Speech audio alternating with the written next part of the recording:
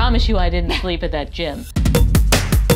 Hey Best Pally, I'm Allie, and I want to know exactly what not sleeping does to your metabolism, so it's time for some sleep deprivation. Do not try this at home. I regret trying this at home. There are a lot of reasons why this is really bad for my body, and we will get to the science behind that. But first, how are we going to track my metabolism score whenever I force myself to be unconscious? I'm wearing a continuous glucose monitor with the Levels app, which will show us my blood sugar in real time. So as I stay up throughout the night, we will be able to see on a graph my health go south. Generally, you want your blood sugar to stay nice and low and level. That means your metabolism is working well, your body is using the energy that you gave it. This is a very healthy day that I had. Then something bad happened. That big spike is bad. Blood sugar spikes send you on the path to fat gain, obesity, diabetes, inflammation, Alzheimer's, a whole bunch of other stuff. This is what happens whenever your metabolism sucks. Now, what I've heard is that not sleeping is one of the most effective ways to make your metabolism suck. We're about to find out. Also, not sleeping is a really great way to feel hungry and fatigued and moody and just in general really crappy. So I hope you appreciate what I do for you pallies. To make this a very controlled test, I'm going to have 50 grams of a bagel. We'll see my blood sugar response. Then I will go without sleep for a night,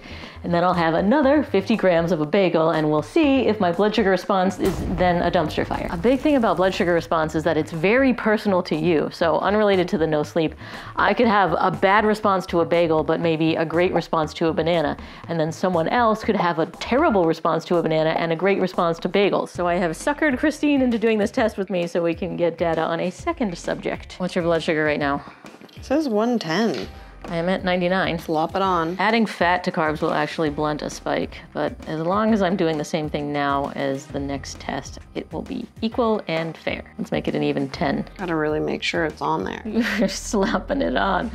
And you got a lot of carbs there, so you should even it out. I like all the sides being covered. 56. My mouth is watering. Can we hurry up? Now, you're gonna log it so we know when the bagel happened.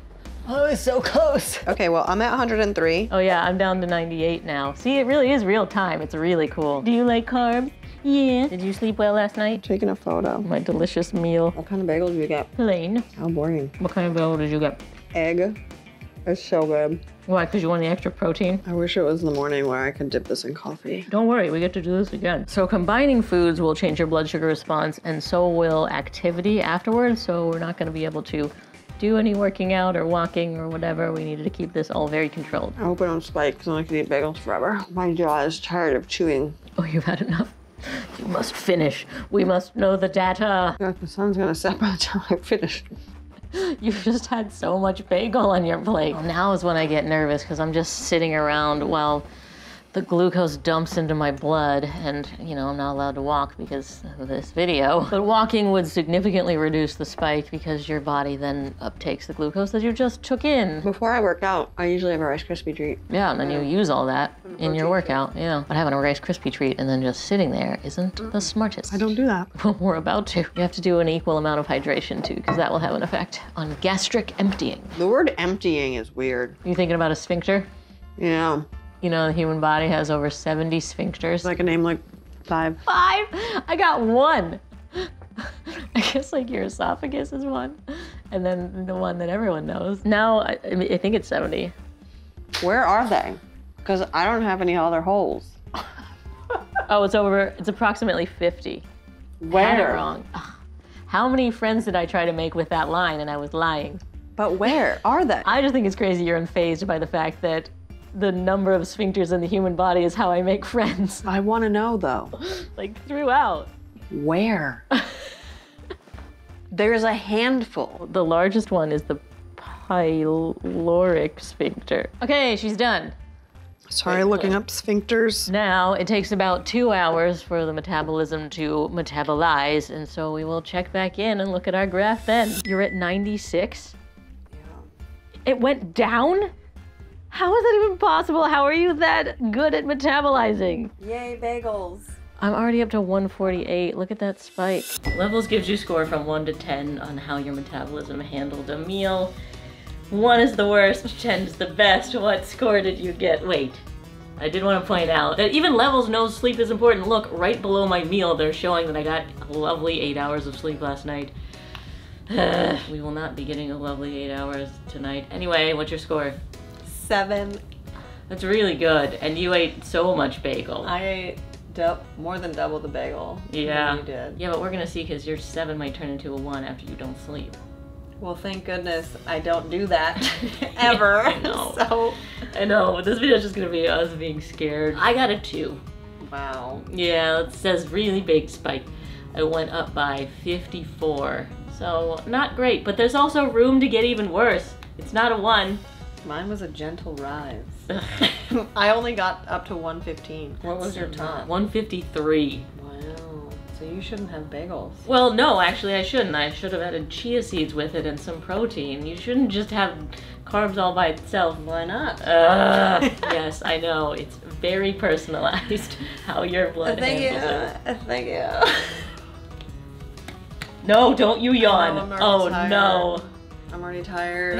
Okay, well, we happen to be going without sleep for a different video where we're spending overnight in this gym, and I hope it's already live on the channel because that would mean we survived. Maybe we didn't. So as we slowly get tired throughout the night, I'm going to be giving you the science behind what may be happening to our bodies. But first, let's talk about how sleep deprivation is a form of torture. Yeah, I just yawned. That's not great. Courts internationally and in the US have recognized not sleeping as cruel and unusual punishment, so it's fine. We're doing this for you. No, I'm doing this because you told me to. The independent research ethics committees and Institutional review boards have very strict frameworks about what you can do in a scientific study that involves sleep deprivation because it is so cruel. You have to be closely monitored. They have to make sure that there's no emotional and psychological risk. We're not doing any of that. I don't know if this study would have been approved. I think this is the greatest study ever done. N of 2. Yeah!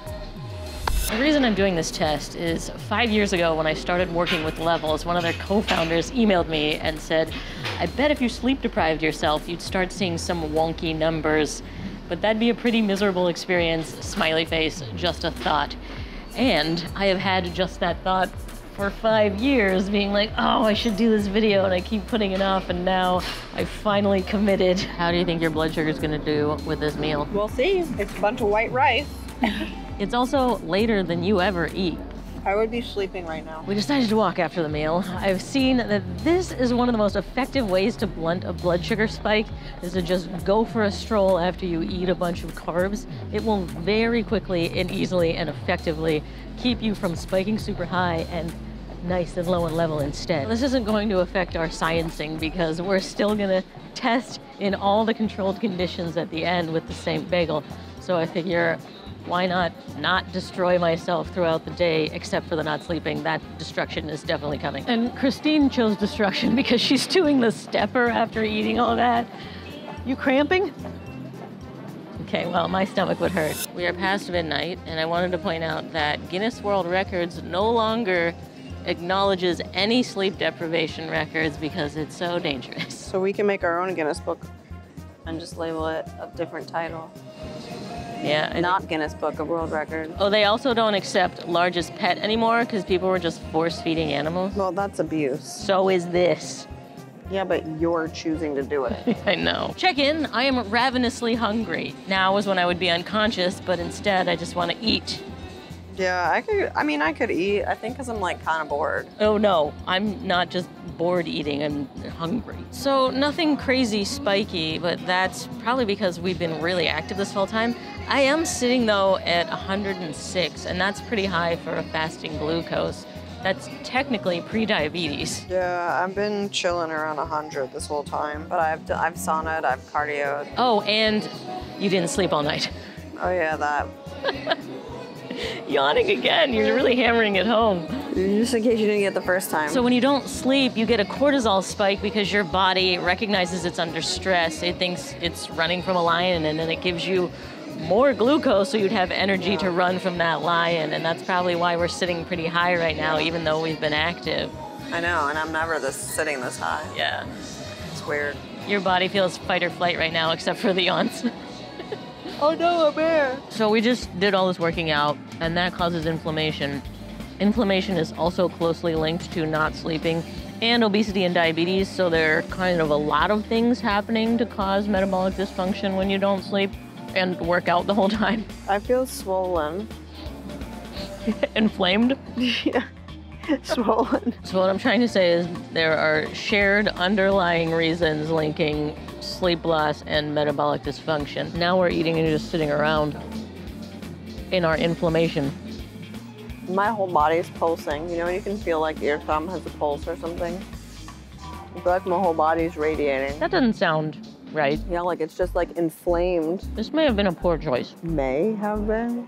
Ooh, I can't wait for that bagel though. I blew it by not having a whole bunch in the first test, because now you get a whole bagel and I had 50 grams. I'd like to take this time to point out that the sleep duration average for a human has decreased from 100 years ago. It was 9 hours and now it is 6.8.